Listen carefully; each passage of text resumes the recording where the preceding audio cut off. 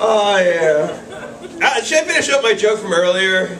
Yeah. I was getting the whole thing between Gucci Mane and an unnamed ASAP. Where I believe that he said in the diss track, and correct me if I'm wrong, any hip-hop aficionados, he addressed the ASAP gentleman with the phrase, "Suck my motherfucking dick!" Just stares. Which really disturbed me. And it wasn't the implied homosexuality that bothered me, but the incest. I don't want to know what he did to his mom with what? That's messed up. And not to be outdone by the hip-hop world, last week my wife took me to a heavy metal concert.